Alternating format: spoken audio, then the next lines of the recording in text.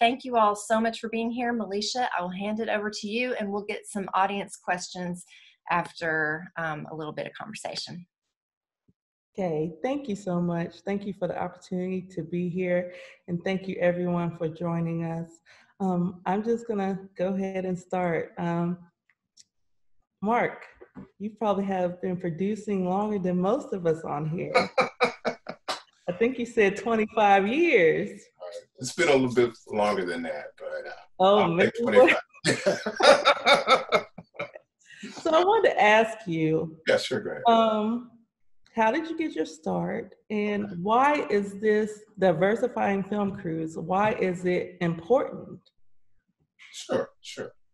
I got my start when I was at Tennessee State University. I started interning my junior year, and during my junior and senior year, what I did was I tried to make one opportunity and turn it into another. I interned with a lot of different companies, Deaton Flanagan Productions, Jim Owens Productions. At one point, Comcast had a community affairs station, so I interned with them. And a lot of those opportunities actually turned into jobs as PAs. Diversity is very important because there's a lot of talent out there that just doesn't have access. And I think that a community is made up of everyone that's a part of a particular city. And I think that everyone should have an opportunity to work and learn, and most important, network. Awesome. Gabby, I'm gonna ask you the same question. How did you get your start, and why is this topic important? Yeah, so I got my start in, I went to MTSU and studied journalism there. And while I was in college, I interned my senior year at Part 2 Pictures. They're a documentary production company based out of New York. So I interned there for the summer, and when I got back, I got hired at Channel 4 my senior year. So I started working there as an associate producer, worked my way up to a multimedia producer during the day. And I kind of always knew I wanted to do more documentaries and not news. So me and some friends started doing a documentary on our own, and we got a lot of traction on it. So I ended up leaving Channel 4. In that year that I left, I met Nathan Thompson, and we kind of talked about getting me started working at Contrast Visuals. So then I got started there, and it started producing and project managing. But the goal has always been to write and direct. So even while I was working there and producing and project managing, I was always writing, always developing different content. And 5 years later, that kind of started paying off this year to where I've started getting directing jobs, been developing some documentary content as well. So that's kind of where I got my start. And just, I feel like diversity, the biggest reason it's important is just you're hearing different stories, you're getting a different look. If you're always going to the same types of people, you're always going to get the same types of content. And so you're always going to miss even just the way things are shot, the different stories that Black people, Asians, women, I feel like you're just missing a lot of things in the world and other perspectives if you don't have diversity. Thank you, great. And I think I saw Christin join in. Did I see her? Yes, hi, Meleisha. Hey, so the question I ask is, how did you get your start, and why is this topic important? So I got my start, I kind of have two starts to my current career. So at the early, young, plucky age of 22 after college, I immediately moved out to Los Angeles to pursue my dream of being in the film and television industry. And I got some amazing experience working at a small studio called Regency Productions. I was in the story department, which was really cool because I was able to, we got all the scripts coming into the small studio, and then we went out and got coverage for them. And then it came back to the creative executives. So I was able to experience kind of the heartbeat of a small studio. And I got to know what you know, what readers were looking at, what would make a script suddenly pop, and then actually did coverage myself for about a year. So it really gets you to read scripts quickly and understand it. And then I went to work for the Writers Guild of America and was in the TV credits department and in the membership department. So I actually helped with credits arbitration. So I understood some of the ins and outs of why TV credits were so important, what are the different nuances around it, and why, you know, different credits mean different things for different people. So that was a huge education for me in my early 20s. And then sort of life happened, and I was a very insecure and experienced, you know, 20-something-year-old woman, and I just left the business and thought, well, I'm supposed to now go into work for, you know, I went into working in the nonprofit sector. So I started working for the YMCA and thought that was my career trajectory. And I just kept getting tapped on the shoulder to tell stories. And so even in my career with the Y, I would do different videos, different fundraising videos, different thank you videos. And then ended up, I was the arts and humanities specialist for YMCA of the USA. And then in doing that, I started doing video on the side part-time. So while I had a full-time job, I started a small SVOD company. So a small company very similar to Netflix. But because, and I actually started it when Netflix and Hulu very first started. So when Netflix was moving to their subscription on demand, and when Hulu launched, and at first Hulu was free. I don't know if a lot of people remember that. They were a free service that was ad supported, and then they couldn't make enough money. So they started charging. So I started tellofilms.com, and we really focused on stories about the lesbian queer community. Because I wasn't seeing that represented on television or anywhere else. So I thought, why not start, you know, my own company that allows my community to see themselves represented on television. And so kind of in my early 30s, I kind of came back into the industry, making short form content. And in that process, we've gotten 3 Emmy nominations, and now we are about to release our second feature film, a holiday rom-com called I Hate New Year's. So I've been able to kind of almost come full circle and be making, instead of it being my side gig, it's now my main gig. And I think, you know, obviously I started my company because I wasn't seeing myself represented. And I think one of the most important things that we can do is to diversify the voices, because we've just had straight white guys controlling our content since almost the beginning. And women's voices haven't been there. Queer voices haven't been there. Black voices haven't been there. And so I think that when you have diversity of thought, diversity of story, it helps with empathy, it helps with understanding. And for our community, or for any community, I actually think it saves lives. I truly believe that if someone doesn't see their story represented, then they feel like they aren't worthy of their story being told. And then all of a sudden it's like, well, if my story is not being told, am I of value? So I think the more we can get diverse voices out there, the more we can magnify that, the more we can show different stories, people recognize that their lives are worthy of stories being told about them. Awesome, awesome. Thank you for that. So I'm just going to open up a question, and any of our panelists can ask this.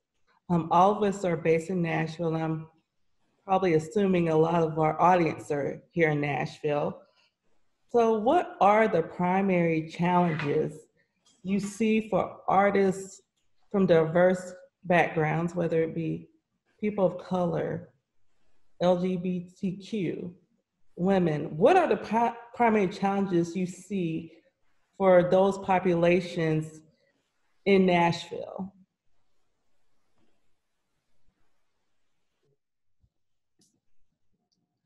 Gabby? Just start calling people. Even just from a female perspective, I feel like a lot of times, a lot of the guys will just hire each other, and it's nothing against anyone personally. Usually it's just I feel like we're on set for 12 hours a day, so we just hire all our friends.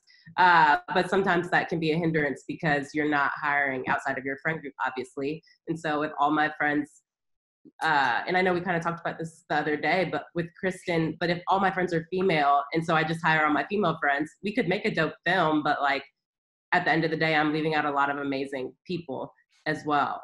So I feel like that sometimes can happen, especially in Nashville. It's just easy to hire your friends, and Nashville isn't even the most, yeah, my dog's popping in, but Nashville just in general isn't super diverse. So I feel like you do have to kind of go out of your circle, which I've seen a lot of people doing and reaching out and seeing who knows who. And I feel like that's just like the biggest thing is you have to go out of your circle a little bit. So I can say that also. We kind of talked about this the other day, but our crew, I consider it as a diverse crew, but of course the crew we work with is mostly Black, and it's not because we're, excluding people. It's more because a lot of the crew that we work with, a lot of times they don't have other opportunities. So we try to create opportunities for them to work on certain things or to learn or to, kind of mentor them because there is no other opportunities. So then I think people kind of look at us like, you're not that diverse, so how are you talking about being diverse? But it's, I see it more because it's a lack of opportunity. Does other people see that sometimes?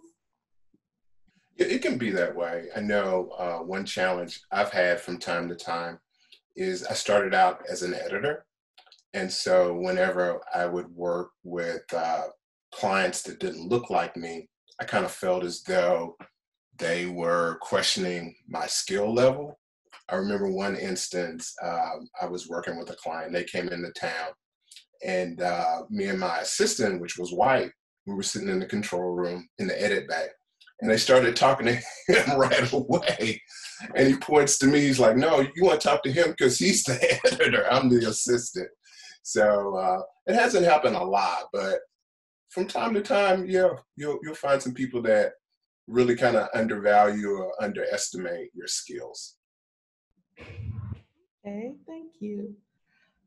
I want to ask someone who wanted to be on the panel, and he's on, but he kind of didn't know his schedule until yesterday. But Dwayne, do you have anything to add? Hey, everybody. I just think it's such a wonderful topic that you guys have brought up, and I'm so happy I was able to at least just listen in. I think the topic in and of itself really reminds me of, I used to coach gymnastics, and I think there's certainly a science to the whole seeing and believing aspect of things, where sometimes we would have kids working really, really hard on a skill that they just couldn't seem to get. And in the whole gymnastics world, there's a lot of migration from gym to gym. And so you'd see some kids come over to our club that were in a different club. And if that kid was able to throw that skill, all of a sudden, immediately, you see this trickle down effect of all of the other kids in that program. All of a sudden, because they could see it, they start to believe it.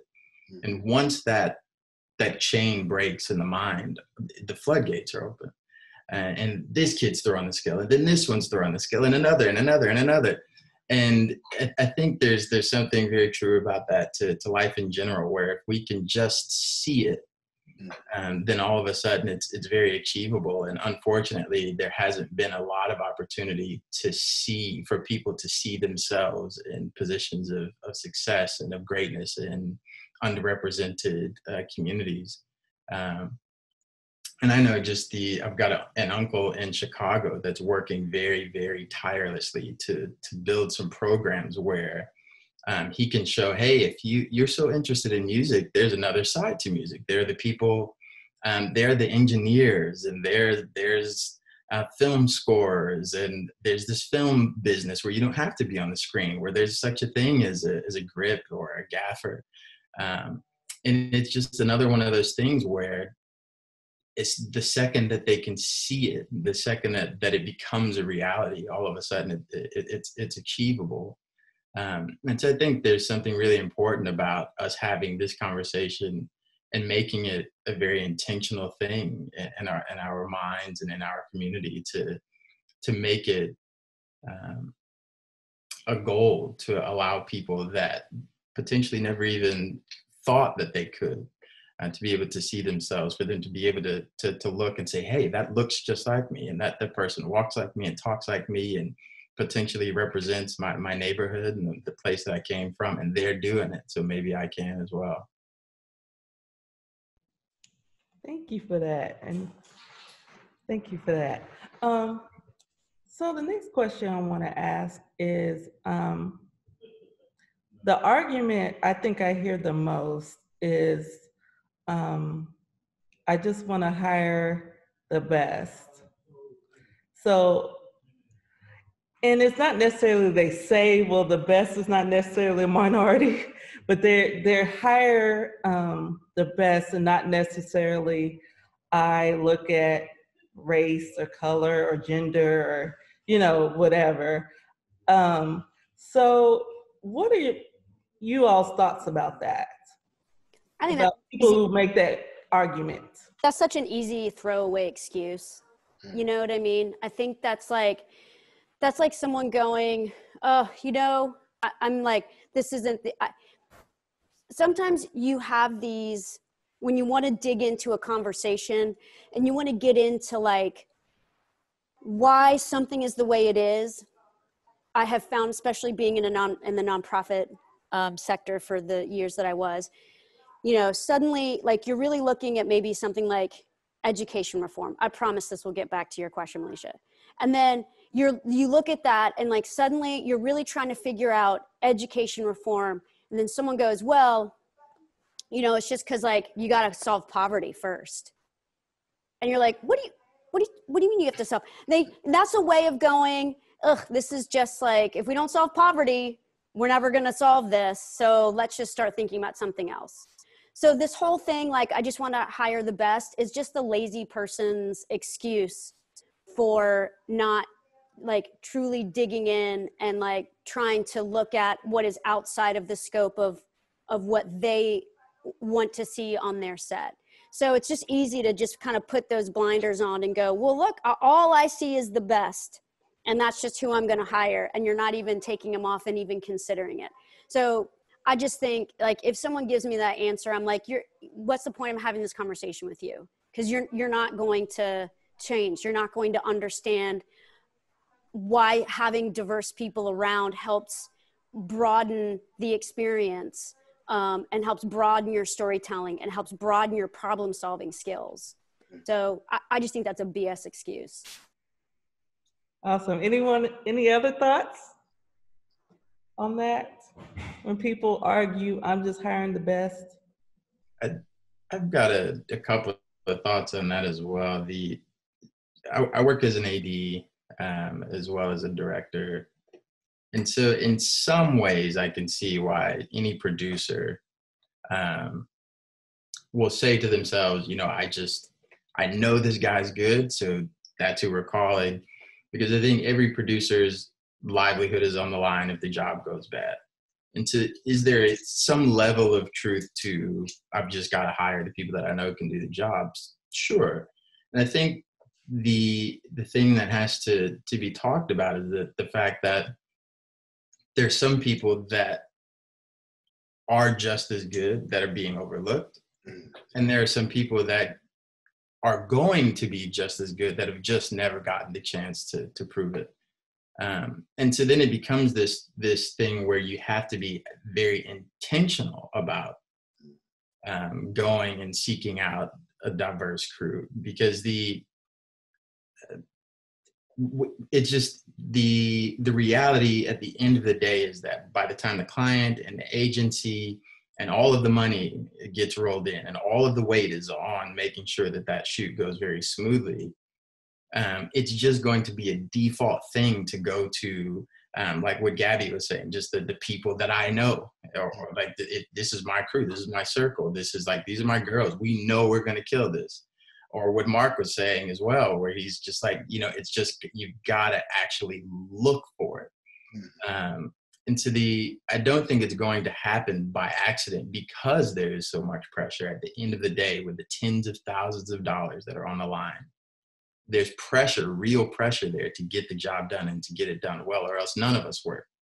But they're the PAs that we can give opportunities to. Someone gave me a shot.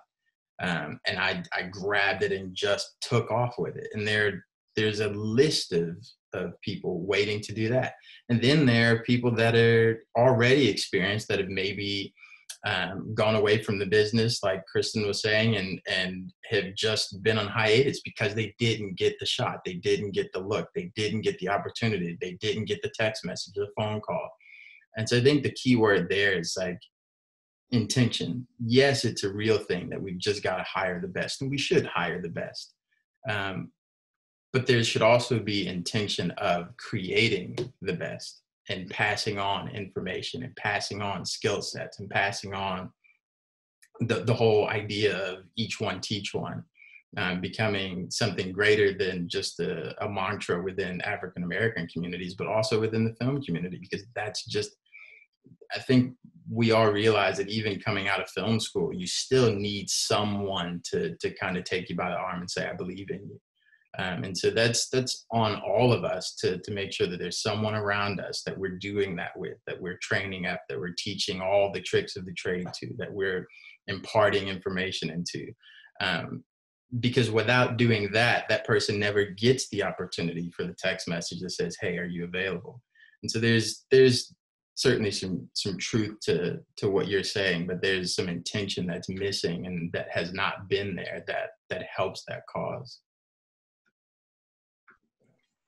Thank you for that. And I think it's very important that people know who the other talent is, because when Nashville is busy, I mean, it's busy, and all your favorite people are booked for weeks at a time. So who's going to fill those positions? If you take the leap to get to know other people, you're never run into a situation where you're having to call all over town. You have a list of people that you can call to fill those positions. Okay, thank you. Anyone else want to answer to that? Okay, my next question, what have you noticed over the years in regards to hiring practices, the production hiring practices here in Nashville? Has it changed? Has it been more intentional? Is it the same? Do you feel like we're progressing? I know this year, especially with all the unrest, there has been a lot of companies that kind of stepped up and said, we're being intentional about diversity and inclusion. Do you feel like that is happening here in Nashville? And anyone could take that. I think it's changed a lot. When I started, I started in production maybe like in 91. And I would say 99.8 of the sets I was on, I was the only Black person. Later, there were other people that came into town that were on shows, on shoots. But for the most part, I think it's more people in the industry. Now, I don't know if they're having a hard time, finding work and staying employed, but there are more people working in the various departments.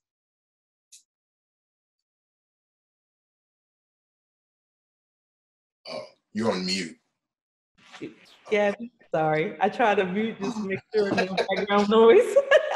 Um, What do you think? I haven't been in the industry as long, so I'm trying to think. I can't say that I've noticed a more diverse film sets recently, but I definitely have noticed, especially after this year, a lot more people reaching out, hitting me up if I know any people of color that could be on set in different various positions and things like that. So I definitely see a lot of people posting about it. Wanting, for instance, Nick Allen, he's a DP in town. He's been really adamant about, and I kind of talked about this a little bit yesterday, but even just mentorship and mentoring the younger generation coming up. And I would say that's really close to my heart because I feel like a lot of people have mentored me and helped me come up in the industry as well and get to the point that I'm at now.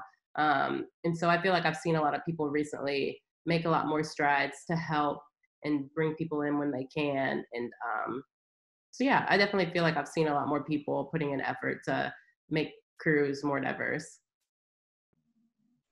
I think the same thing for me. I think this year especially, I've been reached out to more, and I've seen more intention definitely happening here around Nashville especially. Okay, Kristen, I want to ask you about, you talked about the importance of having diverse voices on set. Can you tell me your experience in regards to that and why it was important for you to have diverse voices? Yeah, I think I tend to be like just super collaborative on set in my work. And I think and I make indie films. So, I don't have huge budgets. So I'm trying to get 8 or 9 pages a day, and keep my production 14 days, which, it's not a music video, which is like, sometimes single digit days, and it's not a pilot. So I need a group that's going to be working together, that's going to be able to problem solve, that's going to be able to make adjustments. And what I have found is, as soon as you get on some of the film sets I've had, as soon as this has happened, a lot earlier in my career, but when you have like almost like homogenized thinking, you're problem solving things in the same way, and you can't problem solve things in the same way and hope that it's going to result in something that's, or if you have people who argue for way too long over something that is stupid in the script that doesn't really matter, it'll make your day go longer. So I think for me, having people with diverse thought processes and diverse backgrounds actually helps problem solve things so much quicker and in ways that I would have never thought of. But all of a sudden, you're in someone's garage and you have 3 different people from 3 completely different backgrounds looking at how you can make that into, a drivable scene using a screen and lights and a projector. And if I didn't have, SA, Micah, and you out in that garage, we would have been driving around Nashville burning all kinds of like craziness trying to do 18 pages of conversation in a car. So, when you can have that thought process and people that just come in with like all these different pieces, you just problem solve more efficiently, which is exactly what you have to do in this business if you want to stay on budget, come in early, come in under. So that's why I just highly, highly value that diversity of thinking. Thank you for that. Anyone else want to answer that? Remind me of the question one more time. It's the importance of having diversity and diversity voices on set. Yeah, I was kind of thinking too, I feel like even just in storytelling and writing, it's very important, just because I know I work more in documentaries and things like that. And sometimes there's questions I ask, or even writing in scripts, things where I've sent scripts to people. And just for an instance, in one of my scripts I wrote, there was like a kid sitting in a hoodie with a bag of Skittles and an Arizona iced tea. And immediately I feel like every Black person knows I'm referencing Trayvon Martin, but every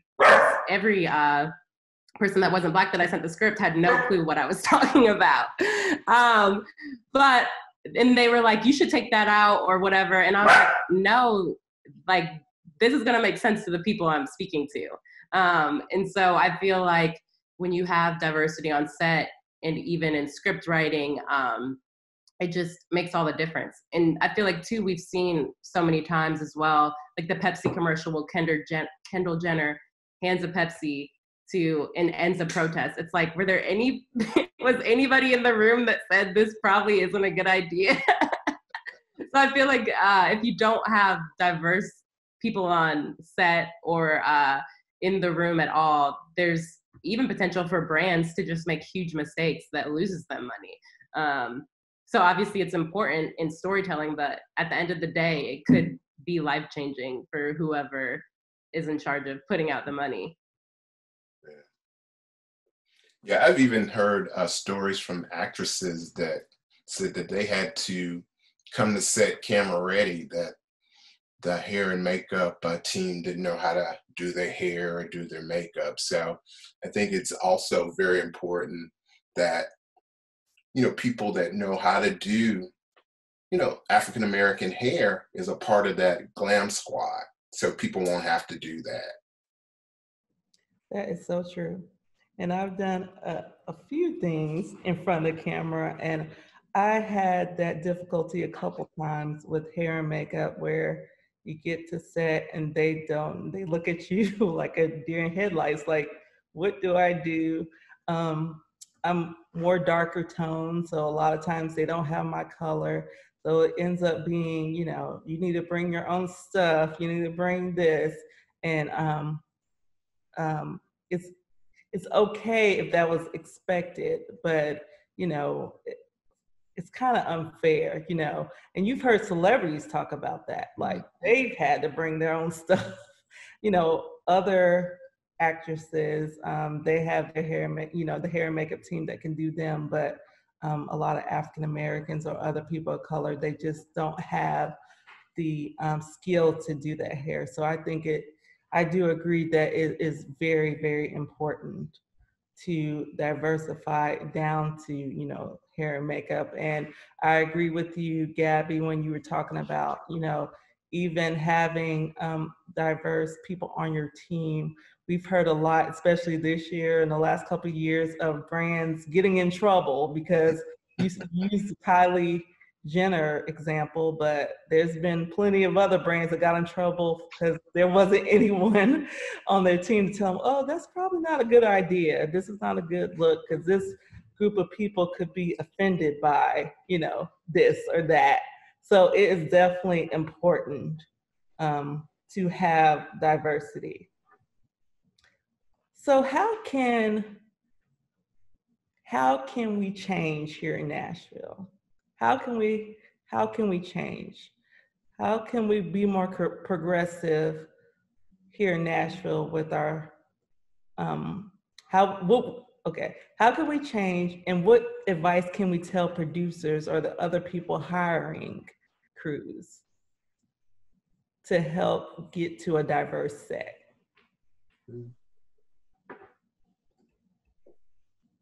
Anybody? I think producers, production managers, they just need to get out of their comfort zone and find out, who's available out here. I mean, there are a lot of people that are very talented, that have a lot of experience, that may even come from film hubs that are living here in Nashville. Another thing is people need to get involved. I'm a member of the Nashville Filmmakers Guild. I'm a part of the workshop and events committee with Amanda. And so before COVID, we had like a lot of mixers that people could attend and just meet people. Another event that I attend monthly, there's not a whole lot of film people there, but there are a few film people there, and that's Creative Mornings. For people that are into faith-based filmmaking, there's the Faith and Film Breakfast Club.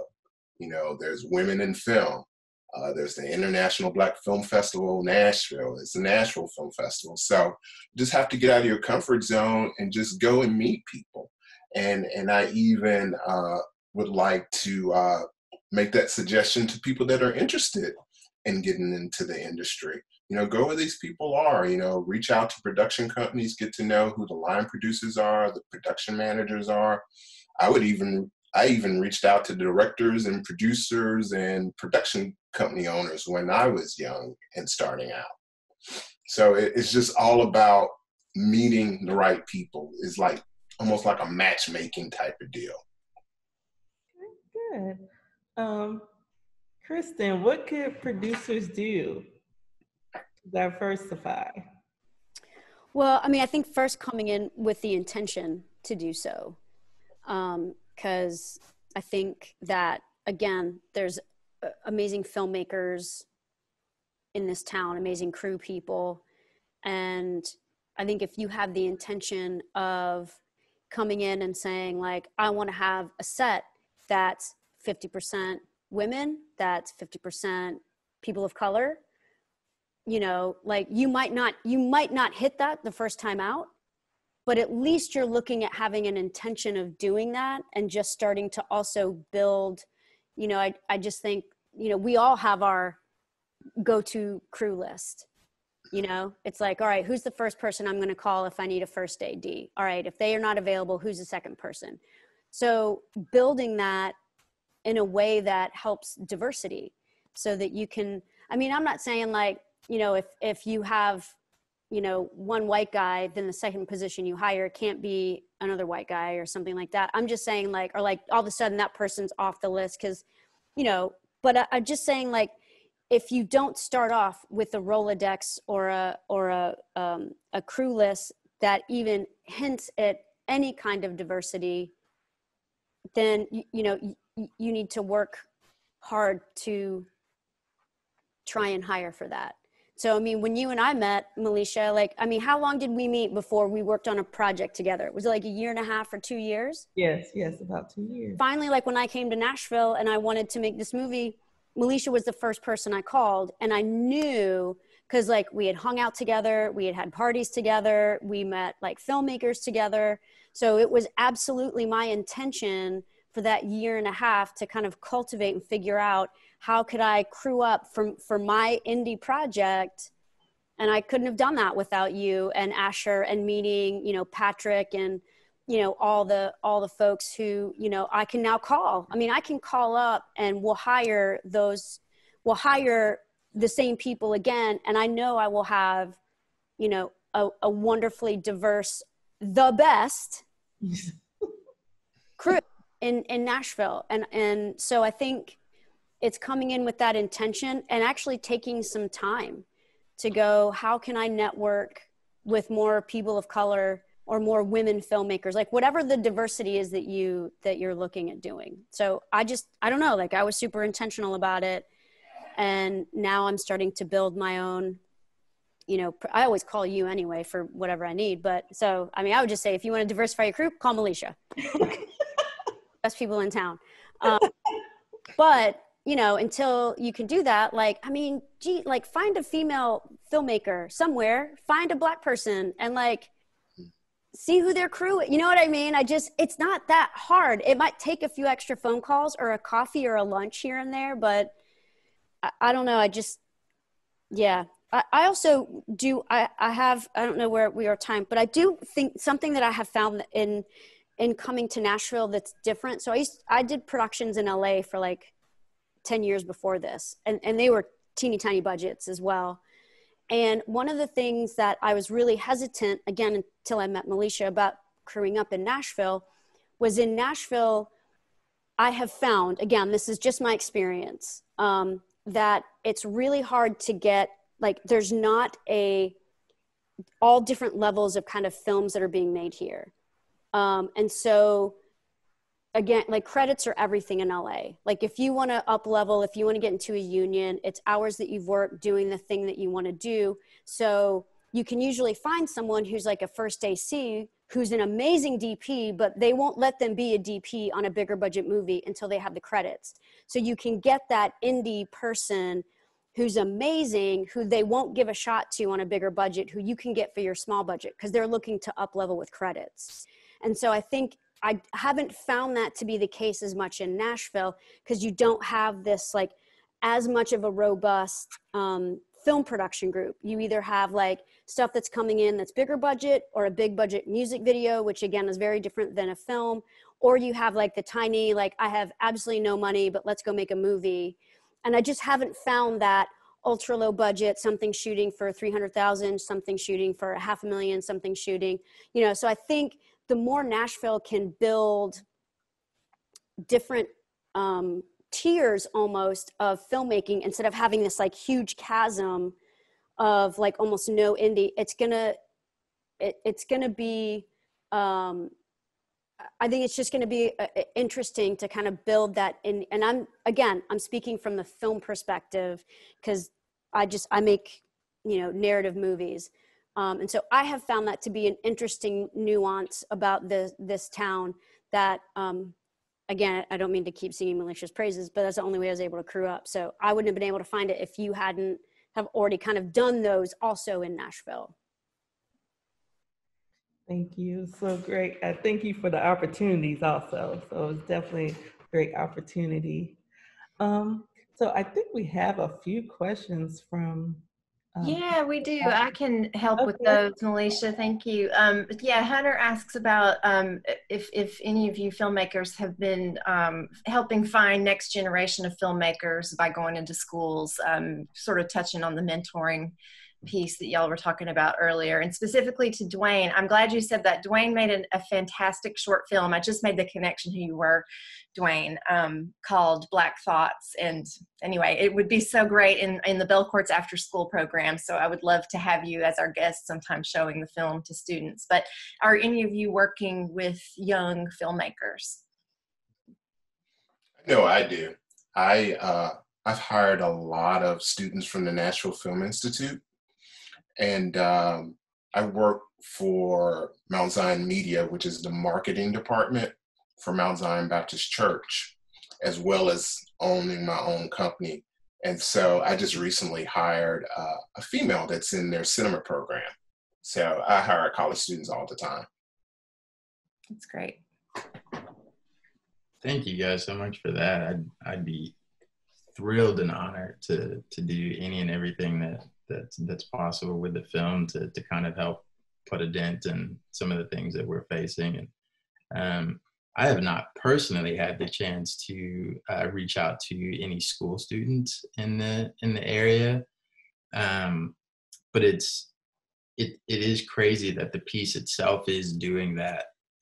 So in New York, there are a couple of art schools that have reached out, and they're now using the piece as diversity training. In Chicago, there's the Art Institute of Chicago that's interested in using it as a piece for diversity training. And that kind of circles us back to one of the things that we talked about earlier, the question of how can we actually do this? What's the practical how? Like, how do we diversify these sets? And I think there is a part of it that really has to do with what's happening offset when we're not on the film crew, to change the mentality and change to break the stereotypes, to shatter some of the walls that are there that a lot of us don't know are there. Because I think at the end of the day, even if we were to hand a producer a list of names, there's still the stereotypes that go down, and you see Marquis at a shit, and it's like, no, pass. And you see a name that maybe looks like it's Arabic, and you pass. And so there's the offset work of trying to snap the very, very difficult bar that exists, that keeps a lot of those people from getting opportunities before they even get to show up and prove themselves. And man, it really is a massive, massive task. But I think things like this certainly help that. And then it turns into entertaining the conversation with the guy in the coffee shop the next time that maybe wants to talk, that doesn't look like you and doesn't sound like you or walk like you or talk like you. And then all of a sudden, when you see someone that maybe fits that same description, there's more of that willingness to give them a shot or give them a chance. Because I think the sad reality that we can all admit as well is that even if a person that is underrepresented makes their way onto set, there's still the stereotypes in the back of the mind where that PA makes a mistake, and because of those stereotypes, they're just scrutinized that much more heavily as opposed to someone else that's more familiar on a set. And so it's such a tall task, and all of these things become a part of the ingredient to solving the problem. Of being more intentional, of saying, hey, like, there's some people that really hate the idea of equal opportunity employment. They think that it's just giving a leg up to people that don't deserve it. And going into intentionality and hiring, knowing that that's potentially going to be an issue with some people, but seeing, hey, it is on us to open a door that has been closed for some. There's the other side of needing to make sure that we get out and network the way that Mark was talking about. There's the side of making sure that we reach out to people in the community, the way that Christin was talking about, being able to, hey, just find a Meleisha, find a Gabby, start asking questions. Who do you love? Who are you just crazy about? Who would you love to see have an opportunity? And then there's the stuff at home where we don't get to live in our bubbles as much, where maybe you turn on some content that you wouldn't have turned on before. Maybe you start watching a documentary that you wouldn't have watched before, where we start changing the culture at home as well. And I think if we put all of that together, maybe, just maybe, we'll start to see some change.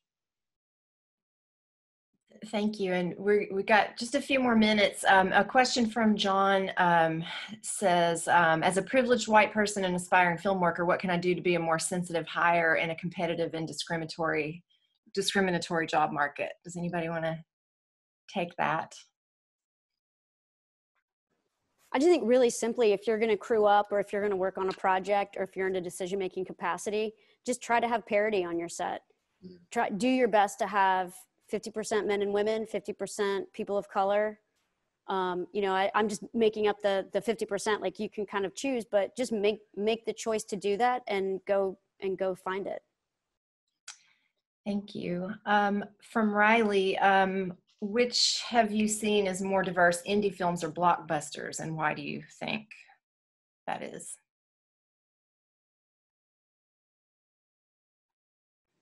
Do they mean the cast or crew? Or both? Both. Yeah. I still don't think, if you look at the numbers, like there's all kinds of reports that come out each year from diversity, and I don't think neither in the indie world or the blockbuster world are any of them doing great. So I would say they're probably both on the same footing as far as like needs improvement. I agree. I think UCLA puts out that report, Christin, and all the numbers are still very low, in comparison to the population and the people that work in the industry. So yes, it needs improvement. That's the grade they get. So more work to be done. I know, like, Oscars, and they try, everyone's trying to diversify. There's been, and I think that's the next question about, what do you think about the Oscars and their requirement for diversity? And I think that's just a new way of trying to, get those numbers up. Yeah, it's if you like really dig into that though, it is such a BS diversity. I give them credit because they're trying. I think it is the babyest of baby steps that you can take. So I hope they continue. I hope they don't just go, well, we did it, everyone, because Yeah, but good for trying. These are good questions. I'm going to just keep rolling through them. Aaron says, I'm about halfway through my college career in Nashville, but I feel like I'm getting stuck in my own circle of film majors at school. How can I meet other filmmakers in the community during COVID? Any ideas? I'm not sure what the young man's name is, but someone just started a Facebook page for PAs. And I just thought that was the best idea. What a tremendous idea. And so I would say, Gabby, do you happen to know who that was? But I was just about to say that as well. It was great. I joined the group. And so did I, just to be able to see like, hey, who's PAing and who's hungry and who's after it. I think that's a killer place to start. I feel like and the Nashville Filmmakers Guild is also a good group to join. And there's a Student Filmmakers Guild as well, or group. Oh, that's cool. That meets at Belcourt. The name of that Facebook group, is there a specific name, that PA group? I think it's called Nashville Production Assistants. Yeah. Okay, awesome. Yeah, it's pretty self-explanatory for everybody to type. I feel like too, just getting connected, reach out to the people you want to work with. I feel like that's honestly how I've gotten a lot of opportunities.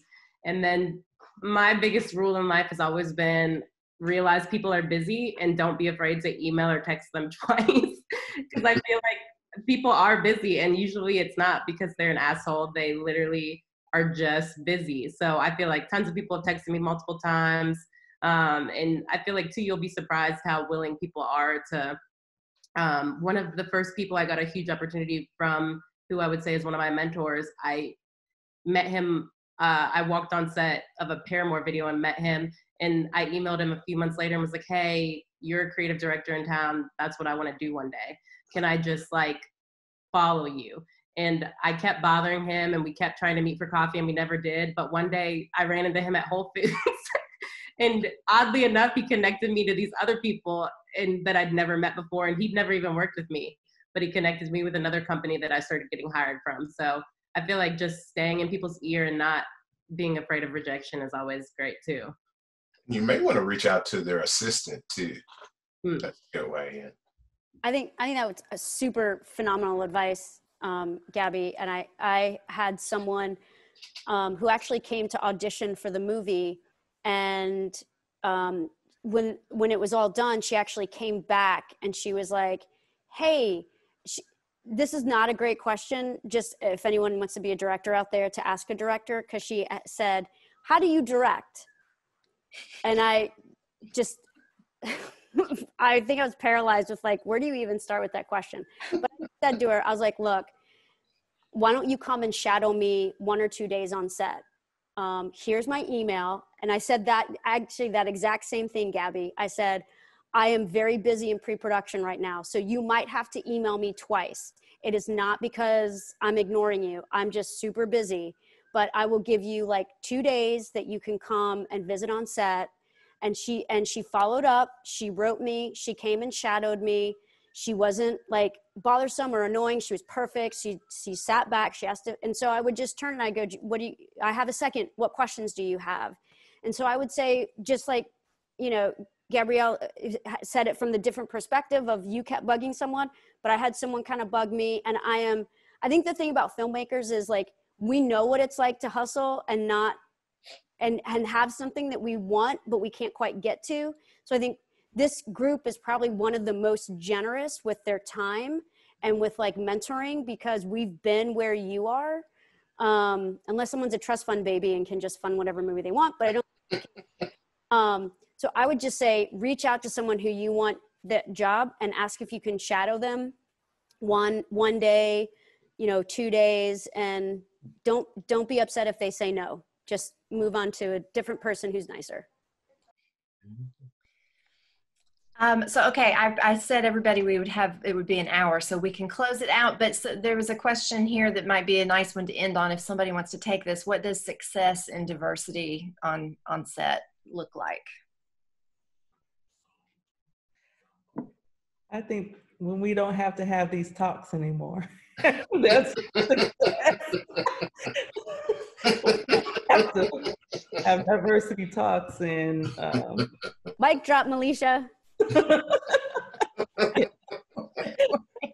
End call. mic drop. Leave meeting. Exactly. That's a great answer. That is a great answer. So thank you. Thank you all so much. I don't know if you wanted to add anything to that, but I think that's pretty much says it all, right? Yeah, it does. Well, Meleisha Edwards, Mark Jackson, Gabby Woodland, Christin Baker, Dwayne Logan, thank you all so much for being here. Thank you, Nashville Filmmakers Guild, for putting this on, and to everybody for listening and asking questions. I had a great time. To meet everyone. Thank you. Yeah. Y'all have a good evening. Together for Thanks, dinner. everybody. Hope to see you soon. Okay. All right. Bye. Bye. Thank you so much, Yeah. Meleisha. Thank you. See ya. Bye.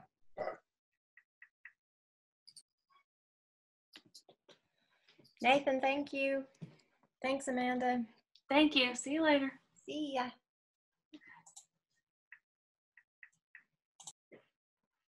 Thanks, everybody. Thank you. Sorry I didn't do, let me stop record.